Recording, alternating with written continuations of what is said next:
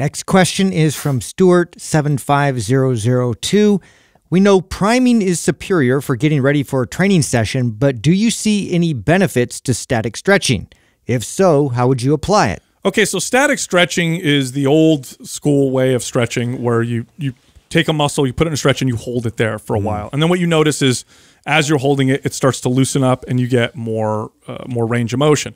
Here's what's happening when you static stretch, and this will kind of explain my opinion or our opinion on this, right? When you're doing a static stretch, as you're holding the stretch, the central nervous system starts to receive the signal. And initially, the central nervous system is like, protect the muscle, keep it tight. And so you're tight. So you're stretching your hamstrings, you're holding it, it's really, really tight. And then the CNS says, wait a minute, I think we're okay.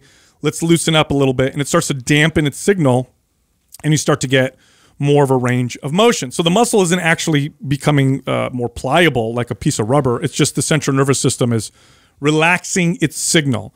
Now, the problem with this is when I'm going into a workout, what I don't want, usually, there are cases where I might want this, but for the most part, I don't want my central nervous system to have a weaker signal, because what that does is actually makes me less stable and can cause more injury. Studies actually support this now. There's studies that show that static stretching before workouts increases risk of injury. In fact, I remember when those studies first came out, and everybody's mind was totally blown. Now, to answer the question of, is there value in static stretching before you work out?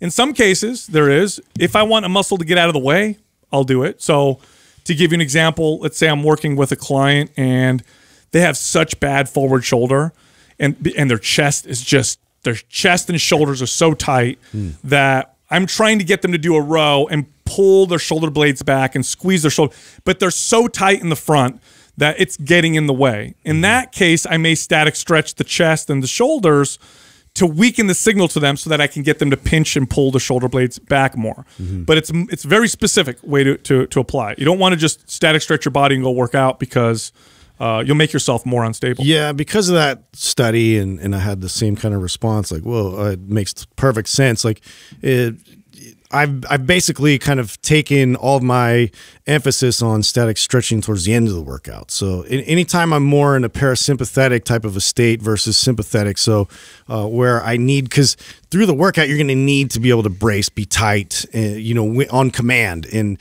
for the end of the workout, where I'm trying to really now recuperate, I'm trying to start that process of recovery. I think it's very beneficial for that, especially in areas where you found sticking points and you found restrictions in terms of gaining access to certain ranges of motion. Like, I'm going to hone in on those areas, and I'm going to take my time, nice, like slow, deep breaths, get my heart rate down, and, you know, and hold those positions into a relaxed state. So that's really where I find the most value for him now. Yeah, I'd have to agree with you, and I would challenge what Sal's saying a little bit, just because I used to do the same thing. Like, for example, like a common one for me to static stretch before like squatting would be like my hip flexors, because my hip flexors would get in the way, right? My hip flexors were tight, shortened, right? And I'd be pulling me forward when I get into a squat.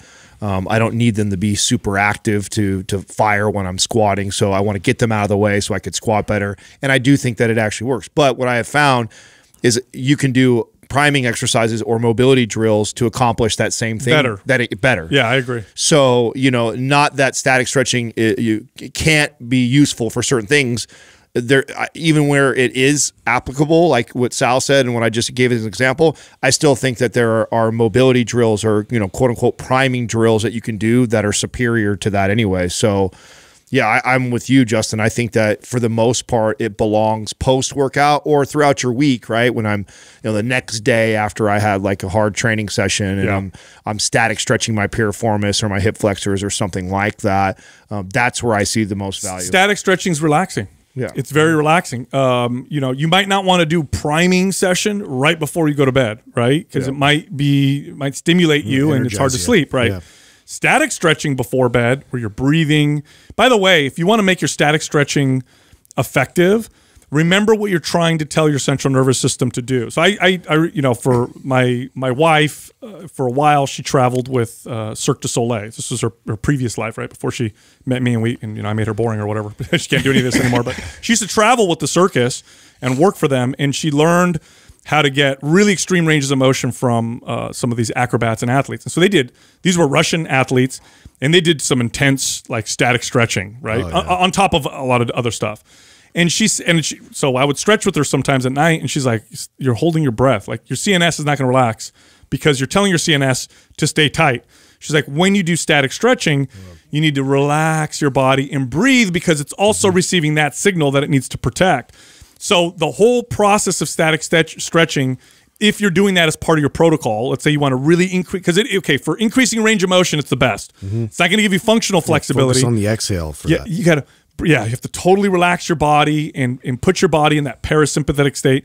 So post-workout is excellent. Before bed, it's great. Like if you are tight or anxious before bed or whatever, get into these static stretches, breathe your way through, even though it hurts.